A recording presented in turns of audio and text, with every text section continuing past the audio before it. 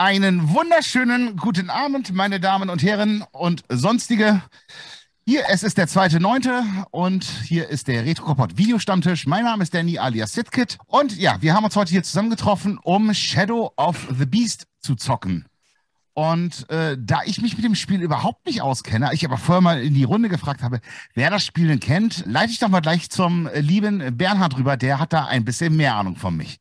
Ich bin der Bernhard, Sky76 auch genannt, aus Österreich und zeige ganz kurz mein tolles Shadow of the Beast T-Shirt her. Dann haben wir hier auch noch den Maniac 242, den Michael. Servus zusammen. Was ist dein Zugang zu Shadow of the Beast? Oder? Ich habe überhaupt keinen Zugang zu dem Spiel bis dato. Das erste war, dass ich es anfasse heute. Dann haben wir noch den Sebastian alias der Metatron. Ja, hallo, ich spiele heute die Super Nintendo-Version oder das Super Shadow of the Beast und ja, ich habe auch keinerlei Berührungspunkte mit dem Spiel. Auch für mich ist es heute ein erstes Mal. Bin ich mal gespannt. Dann haben wir noch den Greco76, den Stefan. Servus. Moin, moin. Ja, mein Zugang ist der, dass ich relativ spät einen Amiga bekommen habe und dann war der Begriff Shadow of the Beast, der stand schon immer für brillante Technik damals. Als ich es dann mal gespielt habe, der Sound war begeisternd, das Spiel fand ich mäh. Ich habe jetzt jedenfalls mal die TurboGrafx CD-Version gestartet. Ich glaube, ich werde heute nicht sehr weit kommen. Und dann haben wir noch dabei den Pagefall 2000, den Ingo. Ja, hallo. Und ich spiele auch die Amiga-Version. Die habe ich damals 89 auch gespielt und ich fand das ein tolles Grafikdemo. Aber zu dem Spiel hatte ich überhaupt keinen Zugang, weil es ist halt auch ein Jump-and-Run-Spiel und die mag ich ja überhaupt nicht. Für mich war das eigentlich so eine andere Version halt von Lionheart. Aber gut, dazu kommen wir dann vielleicht später. Ich kriege wahrscheinlich jetzt auch gleich einen Shitstorm. Aber gut, schauen wir mal. Dann haben wir noch dabei den Manfred, den MHB75. Hallo Manfred. Hallo zusammen. Also ich habe früher öfter mal mit Amiga gezockt. Ja, mehr oder weniger gut. Meistens mit Cheat, ja, ich gebe es zu. Und heute probiere ich mir an der C64-Version erstmal noch ohne Cheat, wo ich den Cheat später einschalte. Schauen wir mal. Danny, möchtest du noch was sagen? Was war dein Zugang zu Shadow of the Beast oder auch frisch, so wie bei vielen anderen? Ich kannte das Spiel zwar und wir haben das Parallax-Scrolling damals immer sehr bewundert, aber so mit dem Spiel an sich, weil ich ja selber auch damals keinen eigenen Amiga oder jetzt eine Konsole hatte, habe ich jetzt wirklich gar keine Berührung. Ich kann mich daran erinnern, dass ich es irgendwann mal, aber dann irgendwann in den letzten Jahren auch mal gespielt habe und habe dann nicht so gute Erinnerungen dran. Aber das werden wir dann ja heute hören und sehen. Ja, und meine Erfahrung, ich habe bei Shadow of the Beast 1 natürlich ist die Kinnlade runtergekippt, geklappt beim Anblick der Grafik und des Parallax-Scrollings. Shadow of the Beast 2 mit Unsterblichkeitscheat fast nicht geschafft, aber irgendwann dann doch. Ist trotzdem immer noch hammerschwer, auch mit unendlicher Energie. Und Shadow of the Beast 3 auch nur so halb angespielt am Amiga, fand ich sehr interessant vom Zugang, weil es ganz anders war, mehr rätselbasiert, sehr abwechslungsreich. Aber was allen 3 Teilen gemein ist, dass sie sehr frustig sind. Und was sehr bemerkenswert war natürlich die Aufmachung, nicht nur vom Spiel an sich, sondern auch von der Verpackung. Es lag den Spielen jeweils ein T-Shirt bei, zumindest beim ersten und zweiten Teil. Und die Verpackung war sehr untypisch vom Format und zierte Motive von Roger Dean, der für sehr viele Psygnosis-Spiele oder für früher Psygnosis-Spiele die Cover designt hat. Ich kann sogar in meine Schublade greifen und das Cover von Shadow of the Beast 2 herzeigen.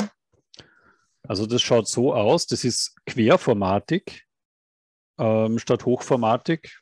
Sehr schön, mit vielen schönen Screenshots und so weiter und in diesem typischen Psygnosis-Stil. Das Beste am Spiel ist natürlich das T-Shirt, weil das Spiel selbst ist, wie schon gesagt, ziemlich unspielbar und ziemlich frustrierend, hat aber Hammergrafik, wie ich finde. Und gerade der zweite Teil, finde ich, hat ein paar wirklich extrem geniale Soundtracks, die sehr treibend, sehr dynamisch, sehr atmosphärisch sind. Ich denke, es ist vielleicht am interessantesten, wenn wir uns die verschiedenen Versionen heute anschauen, was da so für Unterschiede und Besonderheiten gibt. Ja, ich kann ja schon mal sagen, dass die Super Nintendo-Version ist im Vergleich zur Amiga und auch zur Mega Drive-Version zum Beispiel an verschiedenen Stellen geschnitten.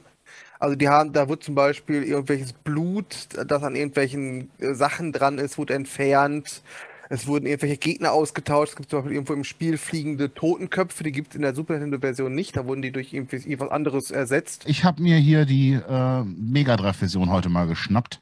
Jetzt bin ich in so einem Brunnen und da geht's nicht weiter. Aber ich muss jetzt sagen, bin jetzt zum ersten Mal gestorben. Und Ich auch schon.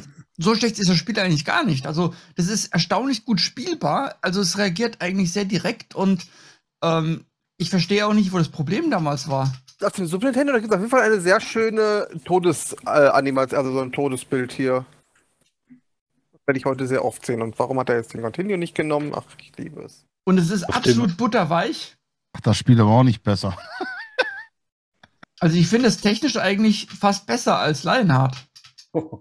Da will einer den Da kommt gleich der Amiga Master mit dem Schwert um die Ecke und hackt dir den Kopf ab. Genau, mit Zu dem Recht. kurzen Schwert. Was für ein Frevel, Ingo. Ja, weil Lionheart hat mir nicht gefallen irgendwie.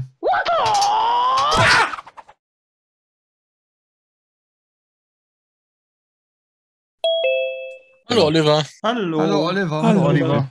Heute keine BBC Micro oder sonst wie geartete Version? Ich werde einen Teufel tun, mir irgendwelche Scheißversionen von Shadow of the Beast zu ziehen. Ja, mal scheiße. Also er spielt die moderne, die PlayStation 4-Version, oder was?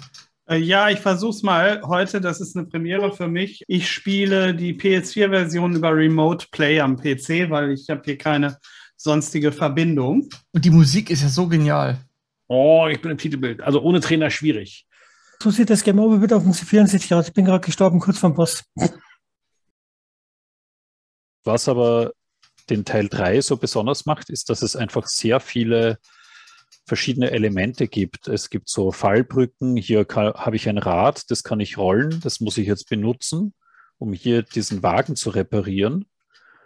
Und diesen Wagen hier, den kann ich jetzt als Rambock verwenden, um durch eine Tür durchzukommen, wo mir sonst die Energie ausgehen würde, wenn ich mich nur dahin stellen würde.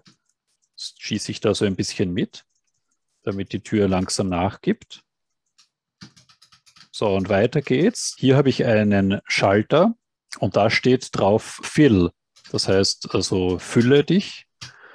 Und hier haben wir einen Tisch und hier geht's nicht weiter. Also, wenn man es weiß, man schiebt den Tisch hier zurück, schaltet ein, springt schnell drauf, damit man nicht untergeht und kommt dann nach oben zu einem anderen Schalter, wo steht Door. Und dann legt man den Schalter um. Jetzt öffnet sich drüben die andere Tür und das Wasser kann wieder ausgeglichen werden, der Wasserpegel.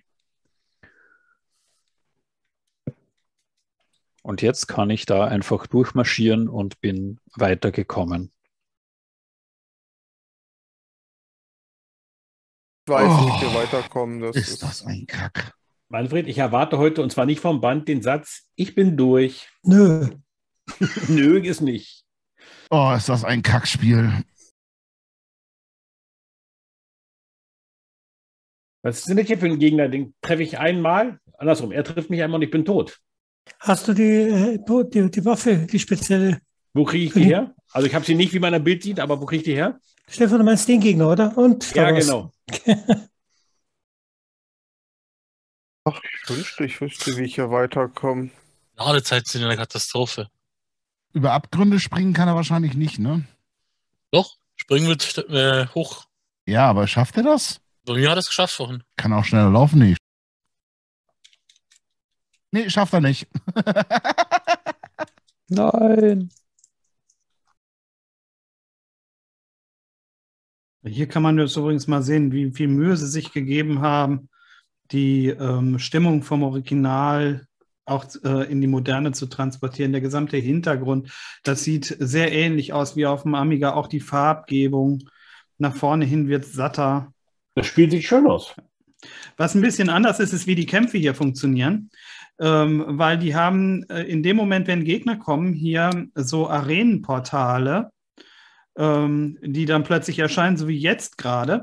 Und in dem Moment kommen Gegnerwellen auf einen zu. Das ist also eklatant anders als beim Original. Und man muss halt gucken, dass man mit dem Momentum der Figur spielt, um die Gegner im richtigen Moment zu erwischen. So, ich spiele jetzt übrigens mal die Mega Drive-Version. Die sieht eigentlich auch ganz gut aus, aber ich muss sagen, dass die Farben irgendwie ein bisschen komisch aussehen im Vergleich zur Amiga-Version. Es sieht irgendwie aus, als ob dann jemand mit einer Farbschwäche das gemacht hat. Also so ganz hoher Kontrast. Ich finde die Gegnerformation unfair teilweise. Das waren sie aber immer schon. Ja. Auch in allen Versionen. So, ich habe keine Lust mehr. Was ist das denn jetzt hier? Das Spiel ist einfach nur scheiße, ganz Daniel, ehrlich. Also, Daniel, das ist ein Sind wir schon beim Teleporter. Fazit? Ja, wir können gerne zum Fazit kommen. Ich bin auch durch.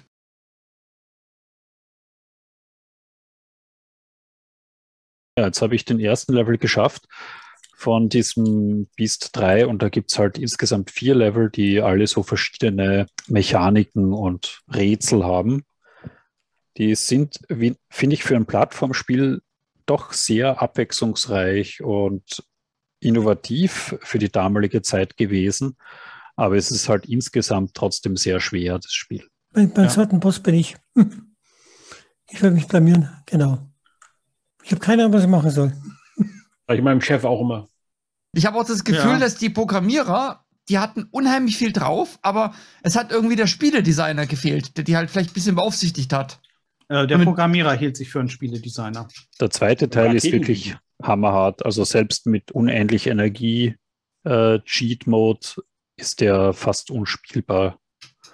Also hier, ich finde einfach, die Grafik ist sehr stimmig im zweiten Teil. Die Bäume, es schaut einfach alles sehr, sehr schön aus. Okay, und jetzt bin ich zum Beispiel schon so, dass ich das Spiel nicht mehr schaffen kann, weil ich es nicht geschafft habe, hier diesen Gefangenen Typen da zu befreien. Zeige ich noch eine extrem arge Stelle.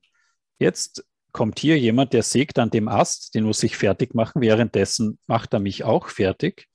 Und jetzt kommt hier so ein Typ, der schiebt da so einen Stein und ich muss den treffen.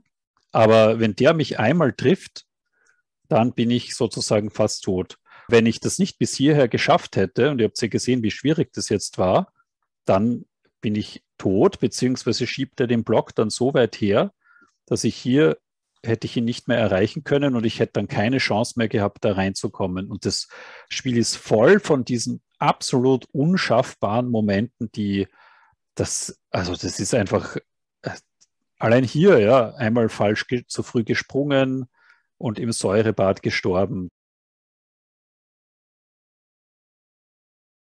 Die Mucke ist so cool, ey. Das Spiel ist so scheiße, aber die Mucke ist cool. Also ich finde, das Spiel ist ein toller Screensaver. Habt ihr schon einen Blick auf meinen Benutzernamen geworfen?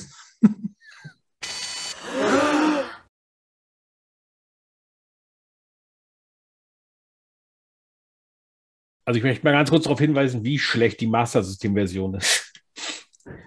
Fürchterlich aus. wer hat dieses Spiel eigentlich vorgeschlagen? Ist der hier? Kann man dich bei dem beschweren? Ganz ehrlich, nachdem wir nun Rocky Horror Picture Show und Barbie hatten, Barbie war wenigstens noch lustig. nein. Ich hatte unglaublich viel Spaß bei Barbie. Ja, weil du deinen Fetisch kurz mal ausleben konntest und zeigen durftest, aber das verstehen wir ja auch und da haben wir auch alle gar kein Problem mit. Aber Der war auch so lustig. Dieser explorative Ansatz wäre an sich toll. Wenn du nicht alle paar Sekunden sterben würdest dabei. so, jetzt werde ich mal richtig was Ekelhaftes probieren. Den guten Sound auf dem Atari ST hören. Ach du meine Güte, ist das eine Rockelorgie. Was ist das für eine Version? Atari ST. Achso, gut. Hatte jemand von euch schon mal die Spektrum-Version ausprobiert? Oh nein, bitte nicht. Wie lädt man denn auf dem ZX Spectrum eine Diskette? Load? Dieselbe Frage hat Danny vorhin auch schon gestellt. Keine Ahnung. Blamage.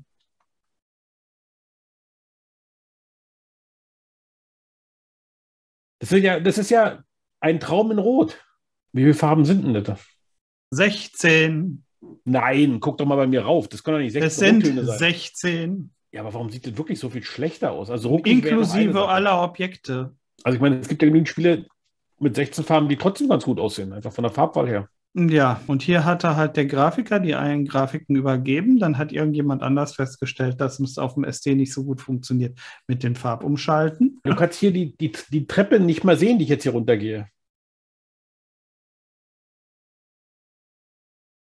So, das ist jetzt der dritte Gegner, dritte Boss. Ja, vorbei. Interessantes Level jetzt. Hat was von einem Shooter.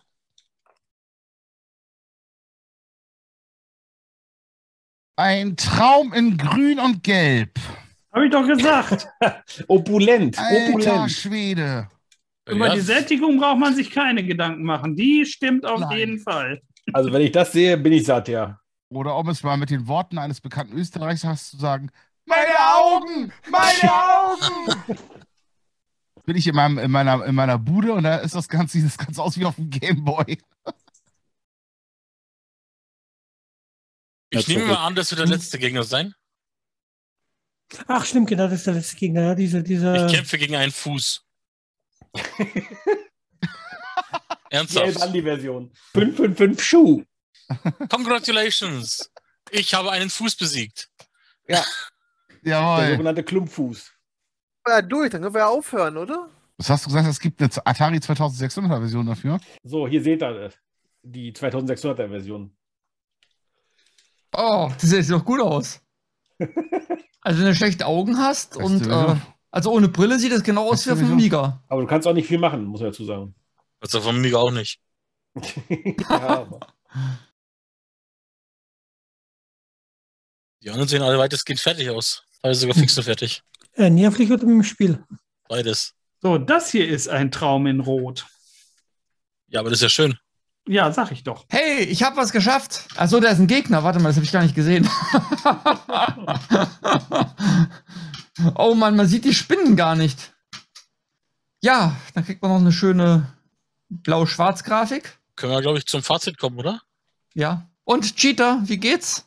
Mir macht Spaß. Also, was soll's? Also wie gesagt, die PS4-Version finde ich, die sieht grandios aus. Ich schiel auch mal bei Oliver in Zoom rüber, das sieht echt geil aus. Aber das Original, Es Nein. ist halt, es hat einfach nur große Labyrinthe. 2 Stück und das war's dann.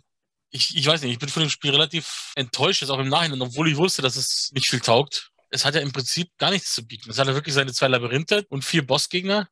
Und ansonsten schmeißt es ja den ganzen Haufen generische Gegner entgegen. Da hätte man wirklich sehr viel Feinschliff gebraucht an dem Spiel. Hier, ist das nicht cool? Ja, also, Immerhin einer hat das muss Spaß. schon mal festhalten. Also für die damalige Zeit ist das Spiel schon nicht verkehrt gewesen, von der Technik her.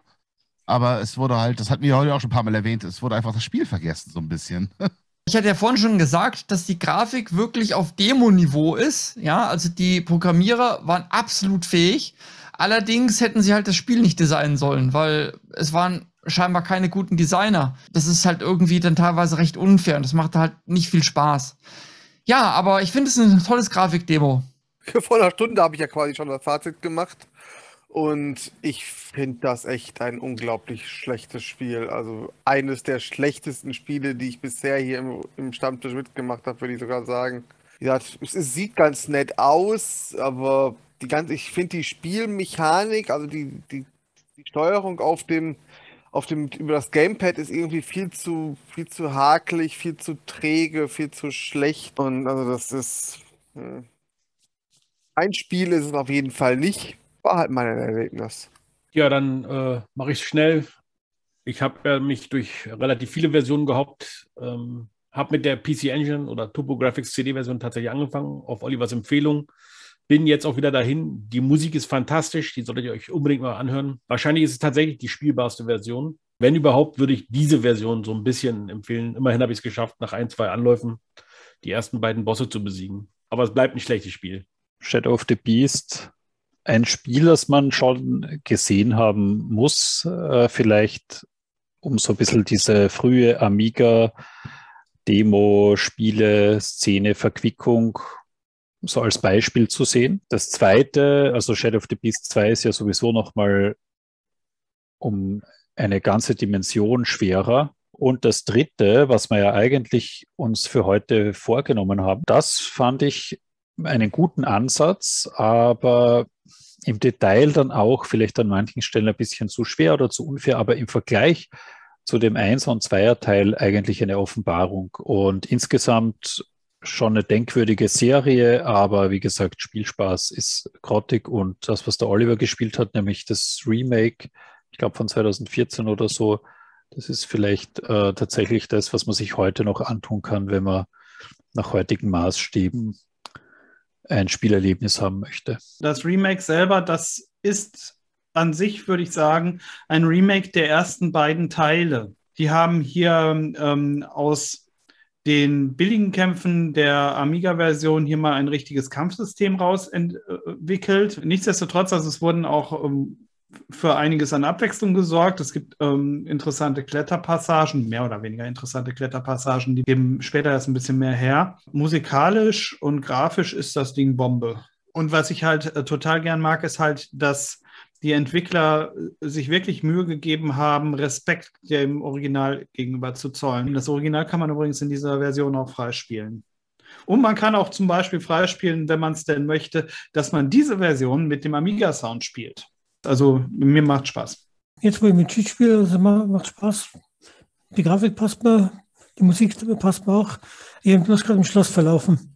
Also man hätte mehr daraus machen können, aber trotzdem, naja, hat halt seine Berechtigung. Dann bleibt uns eigentlich nichts anderes übrig, als euch allen eine gute Nacht zu wünschen. Wir sind hier soweit fertig. In diesem Sinne, vielen, vielen Dank nochmal fürs Einschalten.